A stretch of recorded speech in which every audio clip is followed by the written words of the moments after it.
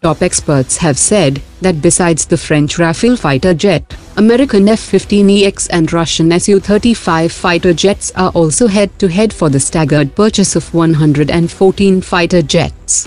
The F-15EX has the advantage of higher speed of Mach 2.5, while the Su-35 is restricted to speeds of Mach 2.2, but the radar of Su-35 is more powerful than F-15, and its radar cross-section is only one-third of F-15. The Su-35 will also have access to 400 km range R-37 hypersonic air-to-air systems and the 200 km range upgraded K-77 air-to-air system. The F-15's engine thrust is considerably lower than that of the Su-35, which will seriously compromise maneuverability at all ranges, and its ability to evade incoming air-to-air systems.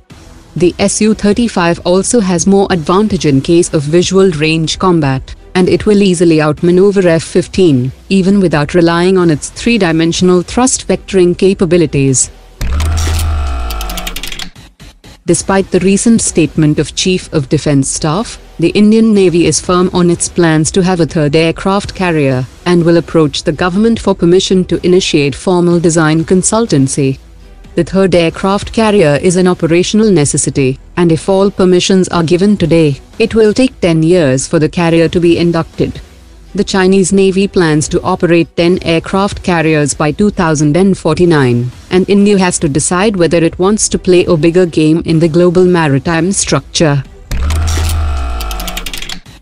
DRDO has successfully tested an indigenously developed anti-drone system yesterday, and the system has also been deployed to detect, identify and target any unauthorized unmanned aerial vehicles during the roadshow of Prime Minister Modi and US President Donald Trump. Top officials have said that India's Ramjet artillery shells will certainly be less expensive when compared to systems that have a range of over 60 kilometers, and there is also scope for exporting this type of shells to friendly foreign countries. A working prototype will be ready within the next 3 years, which would be compatible with all the existing artillery systems of both foreign and Indian origin.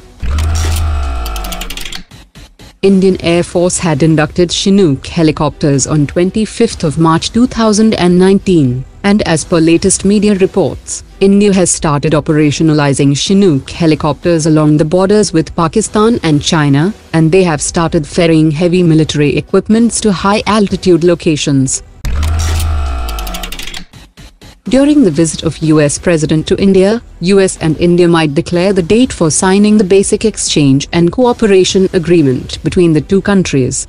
India and US might also sign the order for additional 8 P-8I maritime aircraft for the Indian Navy, a NASAMS 2 Shield for New Delhi, $2.4 billion deal for 24 MH-60 helicopters, $930 million deal for 6 Apache helicopters for the Indian Army, which were also approved by the Cabinet Committee on Security this week.